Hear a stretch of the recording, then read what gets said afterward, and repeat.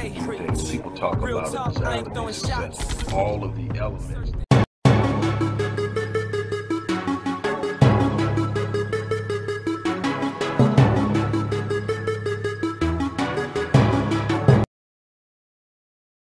So that's a Steven move.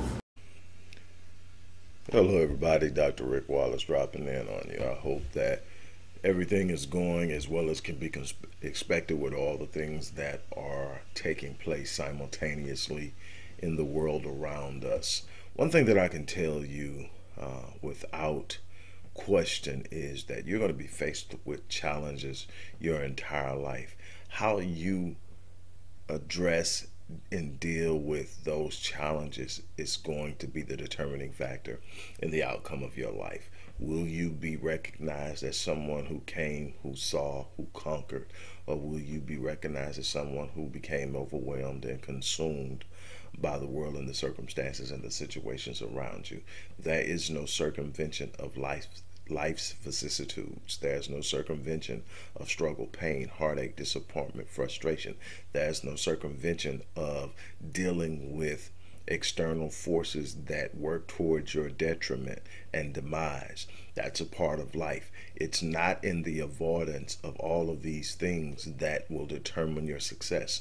It is in the successful engagement of these things. So we are in a challenging time. I'm not going to get into everything that's going on right now, but I will say that we are in a challenging time, and it's our responsibility to find the best way to rise, because within us is the capacity to overcome. Within us is the capacity to elevate. Within us is the capacity to push through.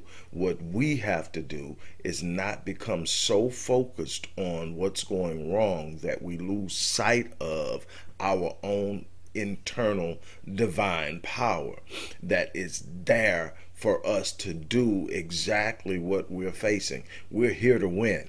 We're here to overcome. We're here to be change agents in this world. We're here so that we don't leave the world in the same condition we found it. We're not in this world and in this place and in this time to succumb to all of the things that are pressing against us. We're here to rise up and leave an impact, a legacy.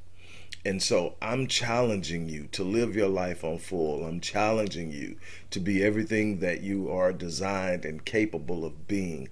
I'm challenging you to look beyond the things that you are facing right now in this life and understand that you're built for the battle. I can't tell you how many times I've faced some things in my life that people thought were going to take me out. I faced some things in life that people thought would be the final straw that would wipe me out. And then they were looking at me down the line and asking how. I'm like, I'm built for this. I look myself in the eye in the mirror, literally, and tell myself, Rick, I don't even know how you're going to get out of this, but you're built for this. I don't have to have the answer to know. That's why my spirit remains quieted. That's why my spirit is never shaken and uprooted. I never become frenetic and unglued, because I know I'm built for this. I don't care what I'm facing. I don't care what I'm going through. I'm built for it. And so this isn't even the reason that I got on here, but I had to share that with you because we're going through so much. And if you consistently allow the pressures of life to press against you and you don't have a way of dealing with it, facing it, coping with it, confronting it, it will take you. It will press you. It will put you in a position of depression. It will put you in a position of hopelessness. It will put you in a position in which you can get nothing done of any true intrinsic value. That's not why you're here. So I just want to encourage you. I want to challenge you. I want to put you, stand up, live your life on full. I say this almost at the end of every video, that I'm going to live my life on full so that when I leave this place, I die on E. I'm challenging you. Die on E. And what does that mean? What does die on E mean? Die on E means that when I leave this place, there will be nothing left undone. There will be no untapped in and unactualized potential. Whatever I'm put here to do, I plan on doing it. Whatever it is, every book written, every speech and lecture done, every class and program design completed and implemented. Every person's life that I'm meant to touch, I'll touch. Every situation that's needed to be done with my wife and my children will be done. I will not sit idly by and let life pass without me putting my imprint upon it. And that's what I'm challenging you to do. Now, with that out of the way, I'm here to talk and give my insight on the Kanye West thing. And you know me, I'm not here for the sensationalized part of all this bull crap that's going on. It's never me. I'm here to take the teaching moment out of it. And so that's what I want to do with you today. Don't forget, while I'm here, we are working on, and the good thing is, Marion and I are going to be coming back live a little later on in the day to talk about family and the importance of family and how that plays a role in properly and holistically preparing our children for a future of winning and success in a world that is inherently hostile towards them. So we're going to get into that a little later on today. So I want to remind you that. I want to remind you we need your support for the work we're doing in the community in so many different areas. If you followed me for any time, you know the work we do. Ghettos Forgotten Daughters, Restoring Ghettos Forgotten Daughters, Black Men Lead, Rite of Passage Program, Black Empowerment Initiative, the Blueprint 1.0, designed to lay out in full the blueprint and design and graphic of how we overcome and win. Instead of just singing about it, talking about it, wishing for it, we need to start living it. And it's on the site, and you can check it out. And I'm looking for other minds to come together so that we can put our minds together and we can start confronting these things with actionable steps. But we need your support. So go to the description box of wherever you're watching this and look at the way that you can support the work we're doing. And you can do that through a number of different ways, but it's always going to be that first paragraph in the description box. Okay. Yesterday, I shared with you Brother Reza Islam's perspective on Kanye. And in a nutshell, Brother Islam said that, man, you know, first of all, we got to stop paying attention and responding and reacting to everything that Kanye says. Because we know it to not be true. We're wasting a lot of energy on addressing him and blah, blah, blah. And something else he said was we need to be aware and we need to consider the fact that Kanye is suffering from some mental challenges, that there are some mental health issues on deck, and that they've been there for a while. And we need to be aware of that. And because of that, we shouldn't be giving any real true gravity to the statements he's making, but we should also consider, you know, not necessarily giving him a pass, but, you know, not going at him and attacking him or whatever. My quick assessment of Brother Reza Islam's approach to this is, I agree that there's obviously something going on, and obviously I haven't spent enough time around him to do a true assessment or diagnosis of what it is that he's confronted with, but there are definitely some issues he's dealing with, and they've been there quite a while. While some want to pinpoint the death of his mother as the beginning of the problems, I can look back and see that they were actually there before that.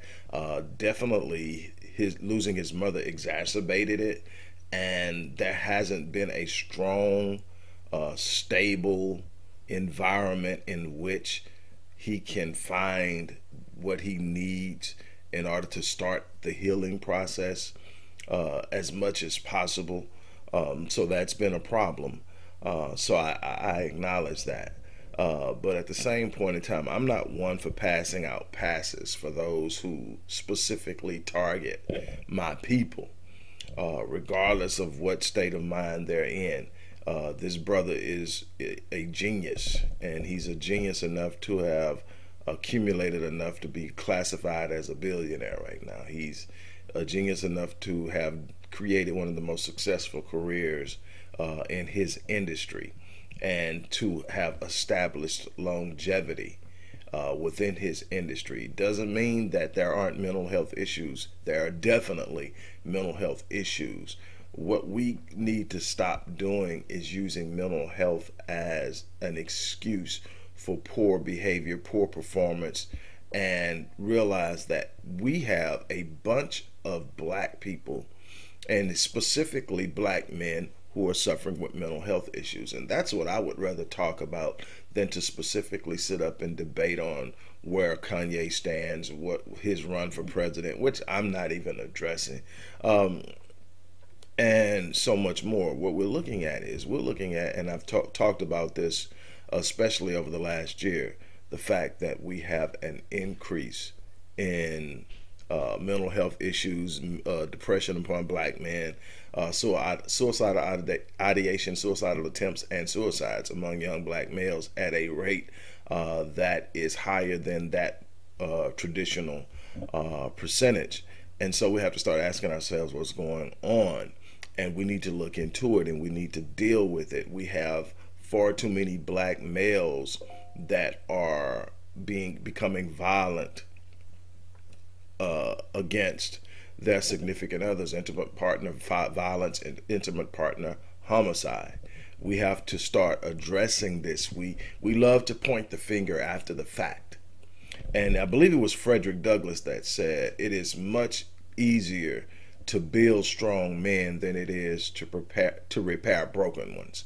We've got to stop screaming bloody murder after the fact. We need to start understanding, and there is a lot of empirical and pragmatic evidence and data available to show us what's going and how. I have gone to great lengths to present to you the need for proper racial socialization for young males, because in the absence of proper racial socialization, we see a heightened proclivity towards violence and criminality. It is directly linked. We can see the link. We understand it. We can even now use the black male adolescent respect scale created by Dr. Jardy Grew to predict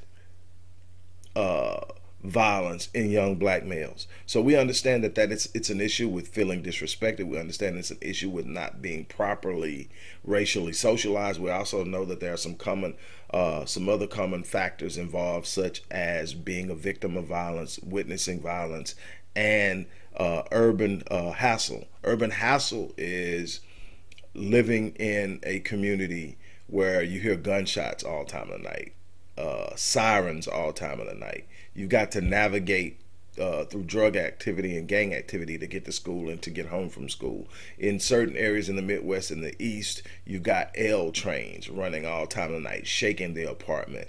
You've got so much within that environment that actually messes with the nervous system and creates a heightened sense of agitation and increases the proclivity or the risk of violence. But the two primary factors that exist are the feeling of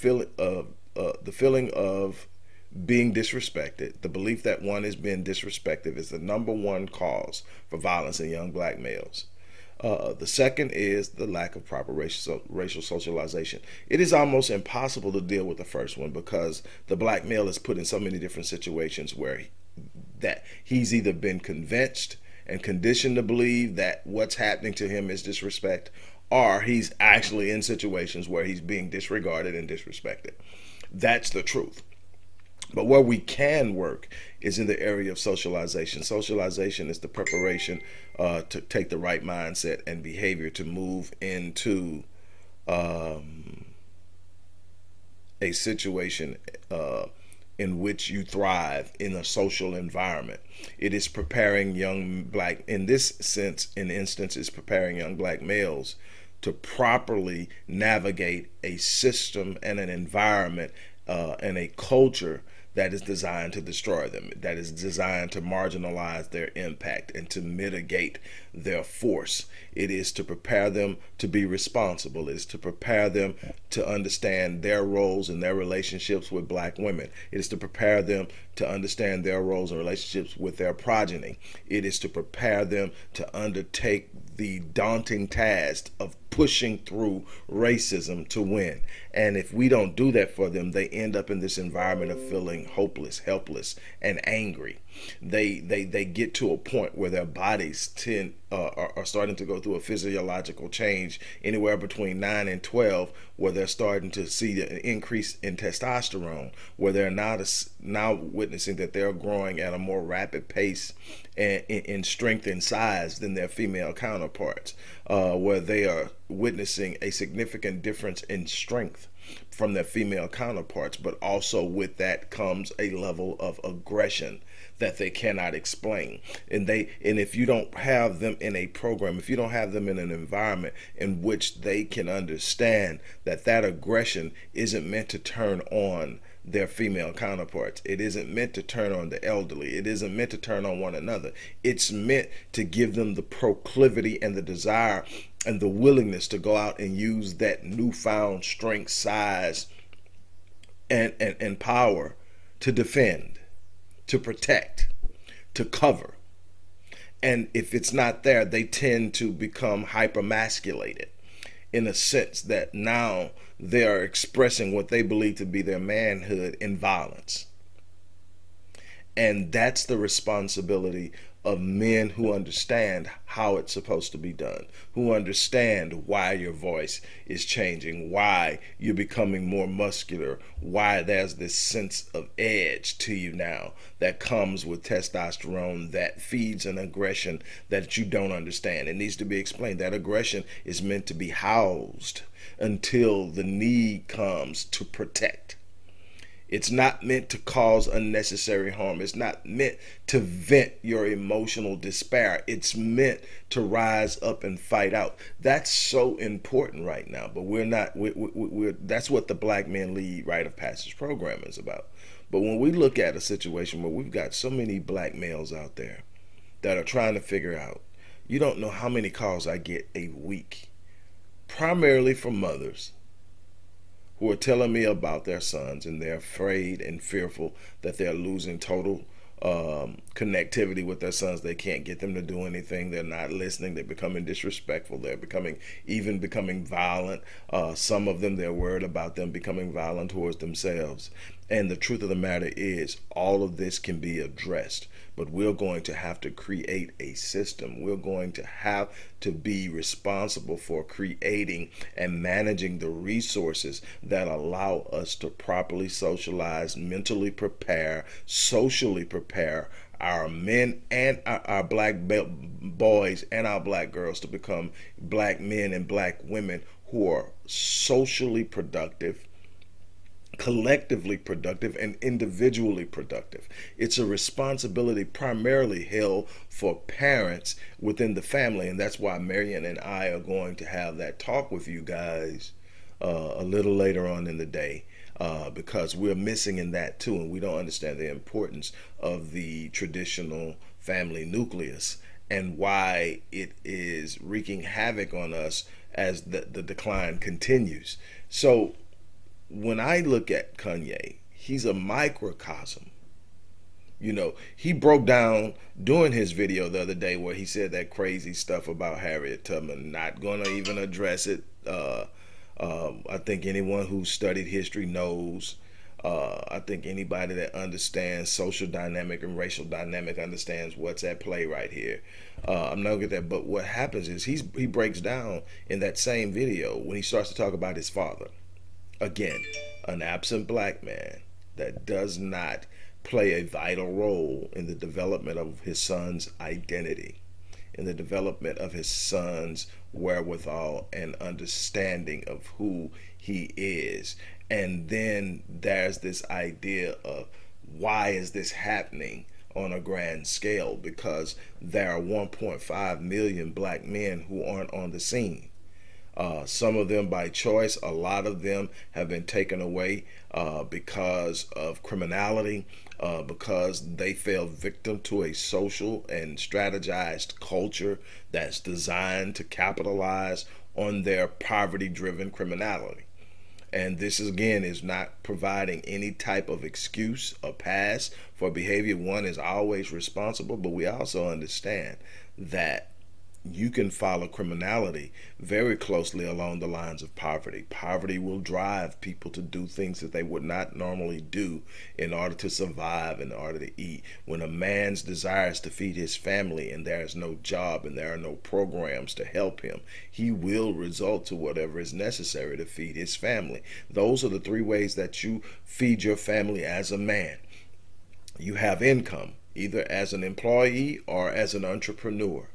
If that's not the case, then you have to have some social program, which does not, in this country, especially when it comes to black families, provides resources to black men at a level that allows them to provide for their family. In fact, most of the programs are targeted at the women and require that the man not be present in order to get the full benefits. Okay, so again, there's no job there, and black men are purposely underemployed and unemployed. We are the highest underemployed and unemployed population per capita in the U.S.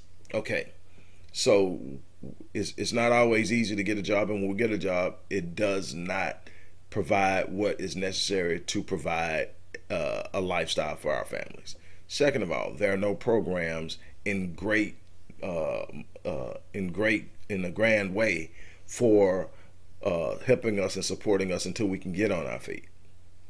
That leaves crime in all of its different ways, from fraud to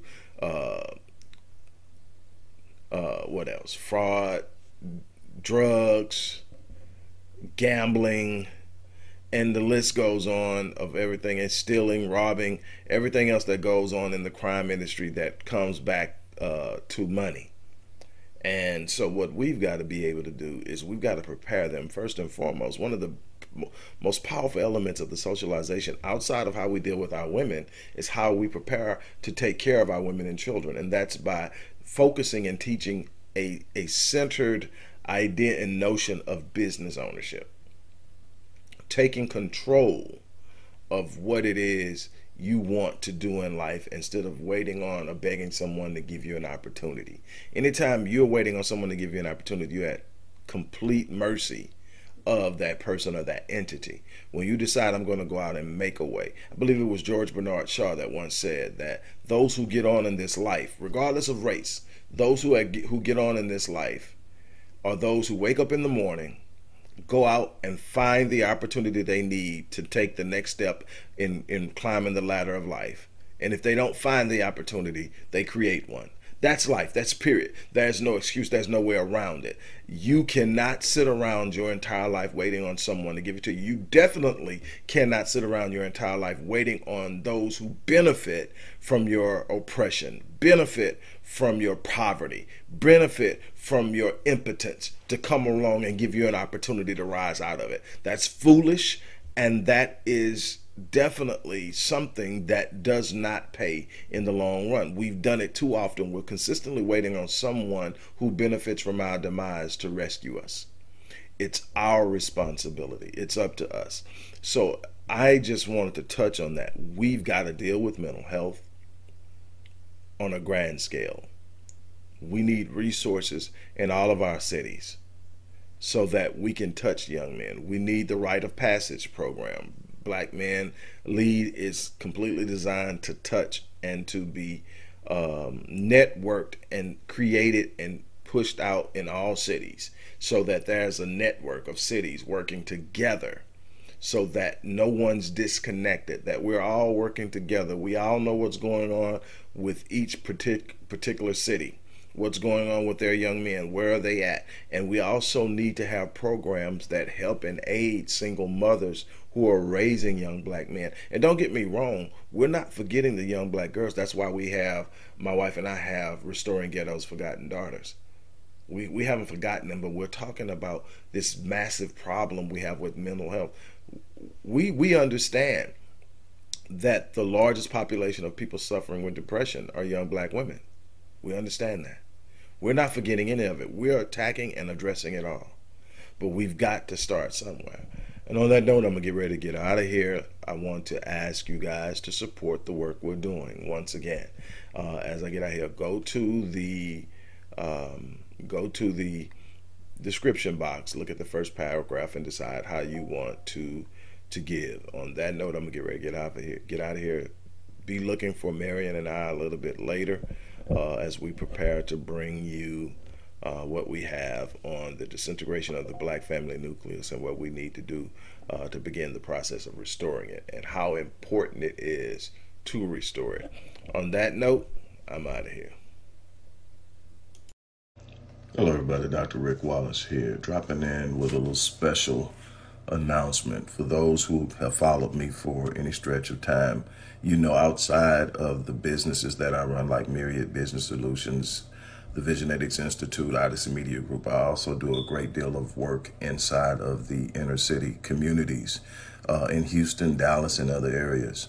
I'm asking now, as we push a fundraiser, that you support what the Odyssey Project is doing in the inner cities, especially with programs like Black Men Lead, which is a rite of passage initiative, and Restoring Ghettos Forgotten Daughters, which is a program focused on helping young girls, but boys as well, suffering from childhood sexual abuse, rape, molestation, domestic abuse, absentee fatherhood, and so many other things. The information will be in the box. Thank you.